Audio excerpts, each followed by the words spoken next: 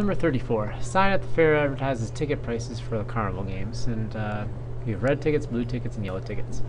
We need to find the unit price for each ticket color. So unit price, we're talking, of course we need to be on the pen tool. We're talking dollars per ticket. So that means I have to divide dollars by tickets. So for red, I'm going to go $37.5 by 50 tickets. And so that is 75 cents per ticket. For blue, it's $16 divided by the 20 tickets, and I get 80 cents per ticket. And then finally, for yellow tickets, well, $5 for 5 tickets, that's $1 per ticket. How much would it cost for 40 red tickets? Well, I know cost is going to be equal to the cost per red ticket, which is 75 cents, times the number of tickets, right? So really, all I have to do is multiply 0.75 by 40. Yeah, have a good night. That's 30 tickets. Sorry, 30 bucks. So this would cost $30. All right. So then, how many blue tickets could I get for $20? So I'm going to stick with my equation. C is equal to 0.8 times the number of tickets I buy. And $20 is a cost. So I'm going to say 20 is equal to 0.8t. And so some number times 0.8 is 20. Well, the only way to figure that out is to divide 20 by 0.8. So I get 25 ticks. So the Derek and Betty punch bowl thing, we did this in class, so I'm going to sort of just go over it very quickly. We have 3 cups of mix and 7 cups of water for a total of 10 cups of punch. And we have 25 people. Each person gets 2 cups, so I need 50 total cups. So if each mix gets me 10 cups, 10 times 5 is 50 cups, so I need 5 batches.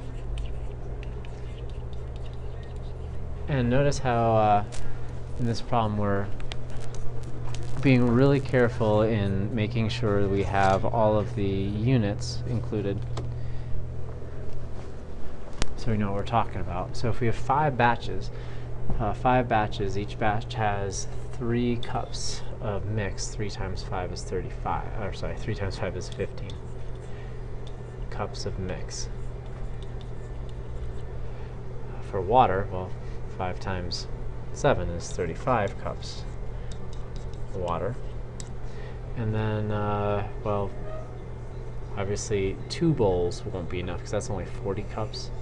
So I'm going to have to get 3 bowls.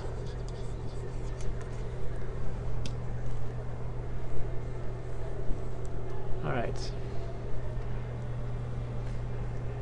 The Home Run Derby contest after the Little League World Series. Calvin hit 4 home runs out of his, this looks like a proportion problem, 4 out of 12. His success rate is about the same for the next 100 hits. Write and solve the proportion stances questions. How many home runs will Calvin have out of his next 45 hits? Sorry, 48. So we have hits, home runs.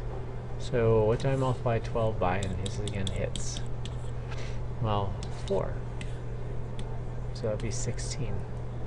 How many hits will it take him to make 36 more homers?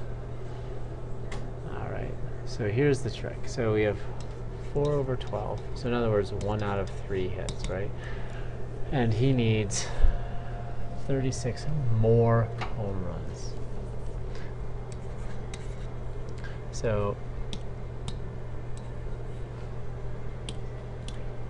this has a scale factor of 12. Oh, sorry. And this is the problem with unit rates.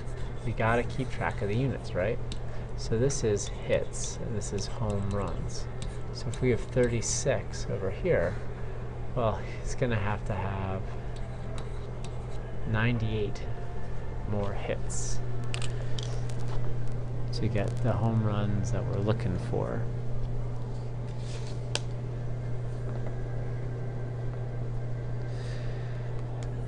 So the trick is, so he needs 98 more hits, right? But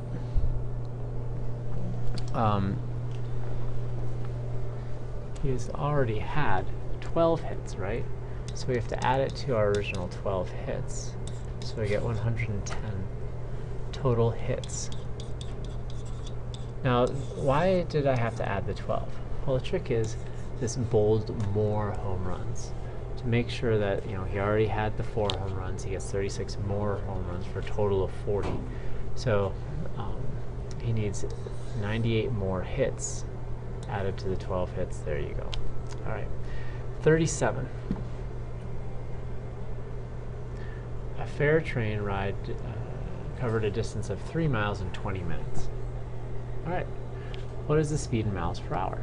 Well, if I go 3 miles in 20 minutes, in an hour, that's 60 minutes. My scale factor here is 3, so I'm going to go 9 miles.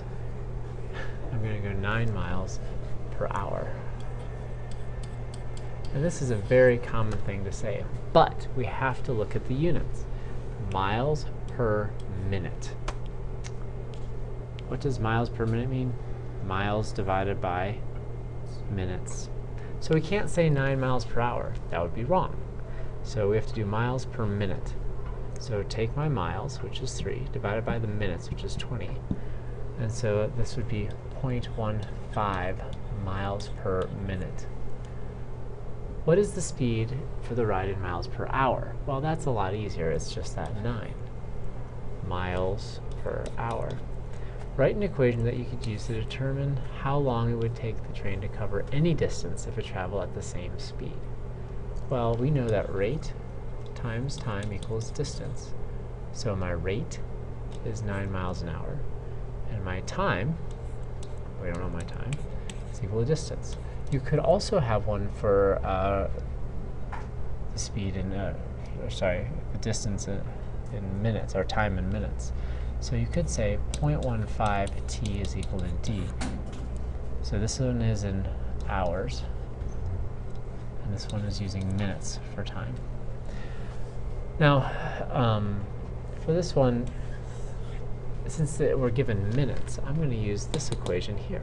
So 0.14 times 0.15 times 45.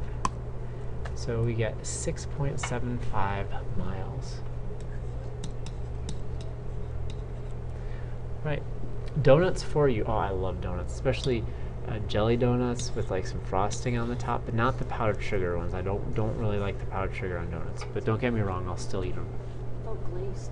Oh, glazed. Glazed with filling. Yeah, with like vanilla filling. Oh, those are so good. And then you heat them in the microwave. We'll heat them in the microwave. That's too long. All right. If anyone wants to be Mr. Frampke's favorite student, that is the trick right there. All right. So we get 12 for 540. Use division to find the unit rate for the following. What is the cost per donut? Cost per donut. Cost per donut. So we've divided by 12. So that is 45 cents per donut. How many donuts can you buy for $1? So this is the other unit rate. So we're going to have to do donuts per dollar. So 12 donuts divided by 540. So I can get 2.2 repeating donuts per dollar. Alright, the school store sells 24 pencils, 24 for $3, or 2 unit rates to compare. Well, we could do dollars per pencil or pencils per dollar. Compute each rate and tell what it means. So I'm not going to do that. Obviously, it's just a division. This one tells you how much a pencil costs, how much one pencil costs, and this tells you how many pencils you can buy for $1. Number 40 is really just a bunch of cross multiplying or scale factoring. So, you know, what did you do to 5 to get 20? That doesn't help so much. What should you do to 20 to get 5? You divide it by 4. So you divide that by 4 to get 1. What should you do to 3 to get 18? Multiply it by 6, so this is 24.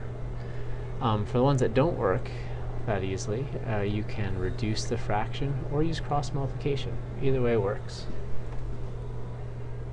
Alright, this will be the last one I'm going to video. How many girls are enrolled in Lincoln Middle School? So we have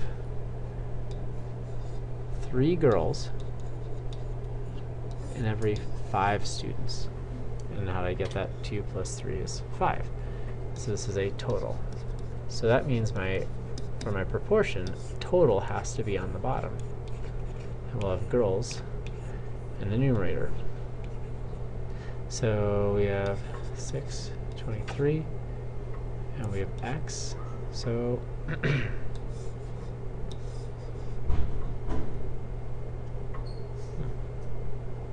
oh, sorry, girls, 2 boys. That is a problem. So girls are listed first, so that means it is the 2.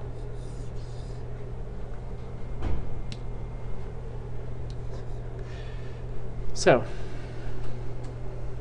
we have 2 times 6, 23 is equal to 5 times x.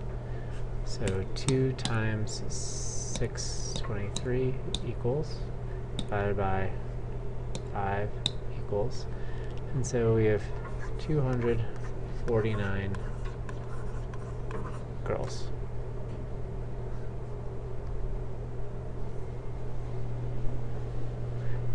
If you want another detention after school, that can be arranged too, buddy. It's your choice. Keep working. Alright, the last one. Suppose there's 1 teacher on staff for every 25 students. So that's 1 teacher for every 25 students. And assume for a moment that you can't go over that ratio. So if we have teachers, we have X number of teachers, and we have 623 students. So we can use cross multiplication again. 623 is equal to, let's see, 25x. So divide both sides by 25. So 623 divided by 25. So it has to be 25 teachers to make that school run.